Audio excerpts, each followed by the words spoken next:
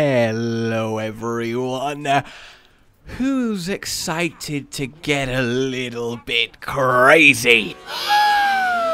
No, not you, Junkrat. I'm talking about custom settings because we are getting some new ones and they're very much hinting at adding a whole new world. A new fantastic place to be. I'm happy and filled with glee. You see, settings feel built for me. Yippee, so report to me quickly if you want the best modes real easy. Like 1 and 2 is 3. My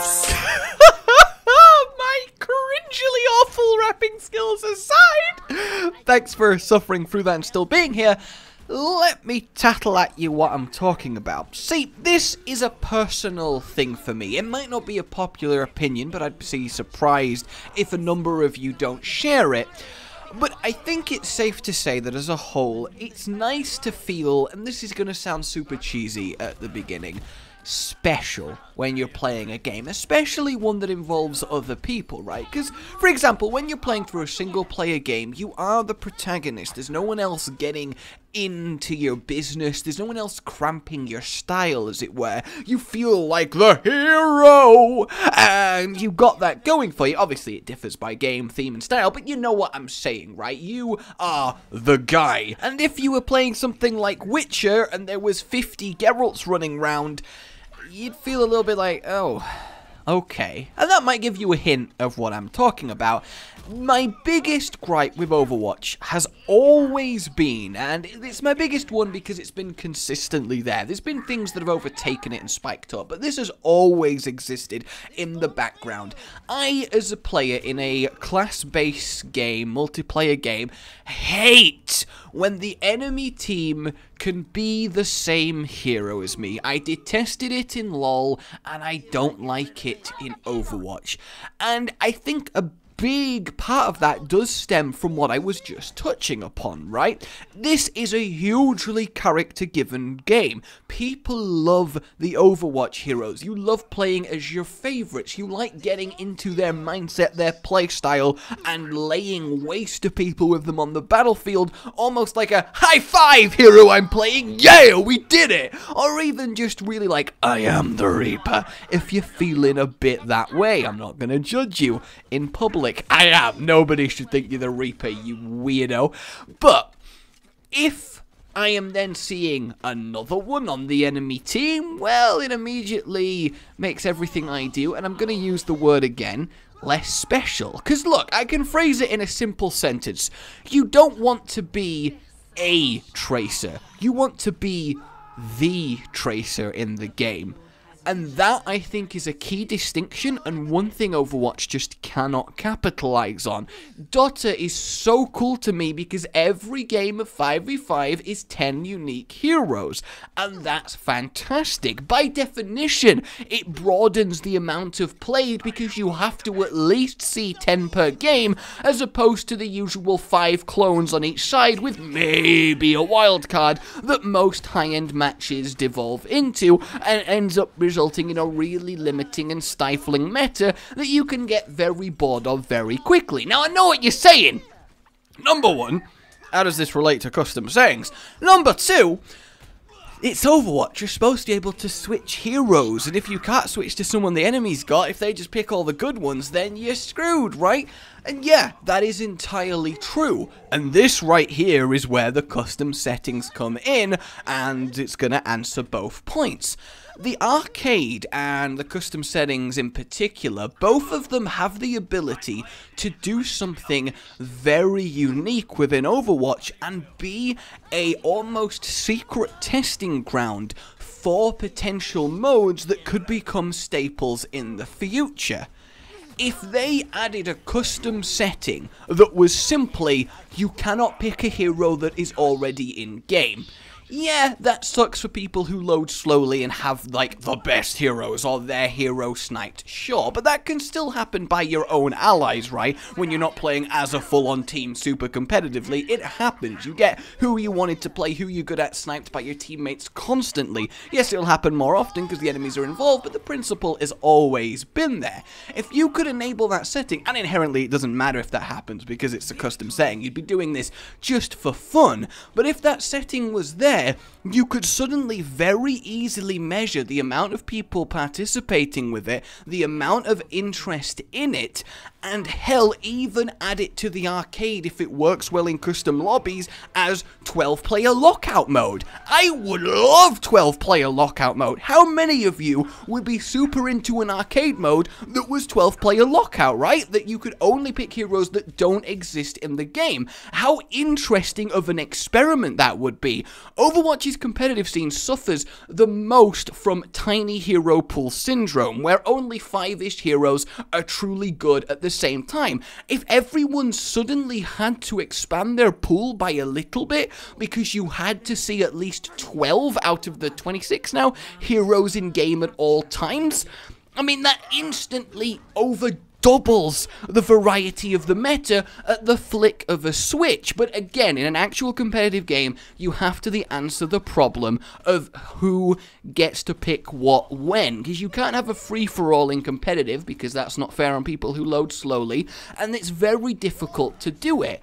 So what if you had a setting, or again, you could put this in the arcade if it works well in custom settings, you literally start, the first person is chosen randomly, they get 15 seconds. This begins when everyone is loaded in, so there's no unfairness there. You get just 15 seconds, pick a hero, alright? You're done. You get randomed if you don't, or you don't even pick one, or you can just pick from the remainder when everything's done, whatever. But you yourself get 15 seconds to pick a hero while no one else can, and that just happens. It's fast-paced, there's no pausing, there's not enough time to discuss that much, you just gotta go for it. You gotta either pre-plan or come up with the strategy in the moment. Then random person on enemy team gets 15 seconds, and that goes back and forth. Hell, you could reduce it to 10, to 5, to make it really snappy, really punchy. Make it as fast-paced as the game itself. A quick brainstorm deploying of your heroes. So everyone on the team got 5 seconds each. That's not a huge amount of time, but it just goes back and forth quickly. Everyone picks a hero. Therefore, one team guaranteed cannot get a full lineup of the air quotes best heroes, and you might start forced to be doing unconventional things because you can't play dive when the enemy team has 2 out of the 4 heroes that are required, air quotes, to make dive work. Yes, this comes with, again, another myriad of problems. How that's not a load of time, that might be unfun, it's too much pressure, yada yada yada. And I totally accept that. I am in no means saying, oh, competitive should be this. Competitive is how it is, and it works, and well, I say everyone enjoys it. It's the worst season ever! Toxicity is rampant! Blizzard, why won't you do anything? I refuse to play this game until an hour later after I've calmed down. Boo! As you get every single season, but you know, you just tune out the mob mentality, okay? It's, you know, fine for most people. There are definitely issues and definitely, admittedly, a lot of toxicity that does need dealing with. It's still rampant and it's still really bad, but that's a topic for another video. But I don't want to mess with that, you know? It's how it is now, for better or for worse. But again, with stuff that I've touched on in the past, there's no inherent disadvantage in Overwatch with how varied of a game it's becoming of adding other ranked options to the game. Ranked Lucio Ball, despite me not really liking it, was still an absolutely lovely breath of fresh air because it was, I want to play competitive-ish, you know, a competitive game. I want to get into the mindset of I want to win in Overwatch, but I don't want it to be the usual competitive mode, right? So what if there was just a permanent fixed mode of competitive, there's a rating, 12-player lockout, 5 seconds to choose a hero at the start, rapid fire, that mode is how it is, and that had a competitive rating tied to it. Fine, don't play it at tournaments, don't make it the official competitive mode, but let us have a ladder in it within our own game and play that if you enjoy it, and that can come about because of custom settings. There has been a post recently which partly inspired this, where someone was listing stuff they'd love to see. They want individual ability duration like infinite deflect, I've talked about that before, a little bit more precise way of adjusting settings. Again, thing I've talked about, just raw percents isn't good, we need numbers. I shouldn't have to do some quick maths in order to work out exactly what I want, and you know, just very specific ones. Make projectile speed go lower as well as higher, and you know, a lot of things just need the reverse adding to them. But one thing that they did want was things like officially supported toggle on gun game mode, right? A setting that when you get a kill forces you to change character, something like that, right? And they suggested quite a few of them. And instead of just dismissing them out of hands, Mr. Kaplan himself, praise be, was like, yeah, that's actually a really cool idea, you know, we're adding a load of new custom game rules, and, you know, we like what you're peddling. And there's a lot of support in the thread of, yeah, just go wacky with custom settings, just add stuff, just add toggles and modes and things we can play with. Who cares if it works or doesn't work, because it's just more tools for the player to use, and I am wholeheartedly behind that.